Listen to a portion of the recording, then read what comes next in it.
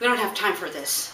We're supposed to be back in 10 minutes. Oh, come on. Doug is out of the office. No one's going to notice if we take a long one. I hate shopping. You're crazy. No one hates shopping. It stresses me out. Every time I walk into a store, I go into panic mode. My brain keeps thinking, don't act like you're stealing, don't act like you're stealing, don't act like you're stealing. But we're not stealing. Exactly. But they don't know that. Didn't you work at the mall as a teenager? Sales associates have to assume everyone's shoplifting.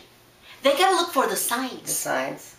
Like, look at your purse, for example. What's wrong with it? It's huge. You could fit half the store in that bag. Plus it's wide open.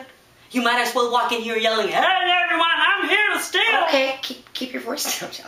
I'll zip it closed then. No, that's worse. Then it looks like you threw something in there and you're trying to hide it.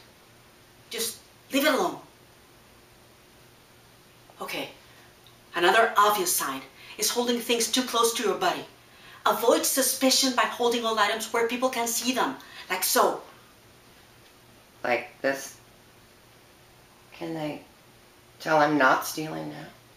Don't start looking around like that. That's another sign. It makes it look suspicious, like you're trying to keep tabs on the salespeople. Stop it! You stop it! Shh, you're making too much noise. Don't whisper at me. Stop drawing so much attention to us. It looks like we're stealing. We're not stealing. God damn it! The sales lady's coming over here. Quick! Duck!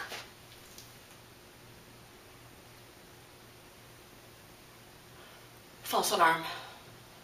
She went the other way.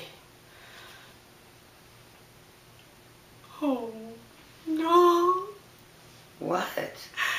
That infinity scarf just fell into your bag. Shit. Well, okay, I'll just put it back. No, you can't. They're gonna see us pulling that scarf out of your purse and they'll think we're stealing. No one's gonna believe it just fell in there. Well, what do we do?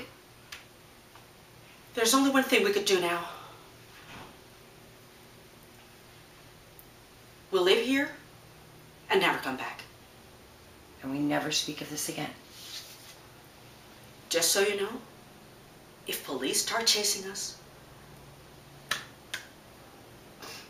I will totally Thelma and Louise it with you. Go!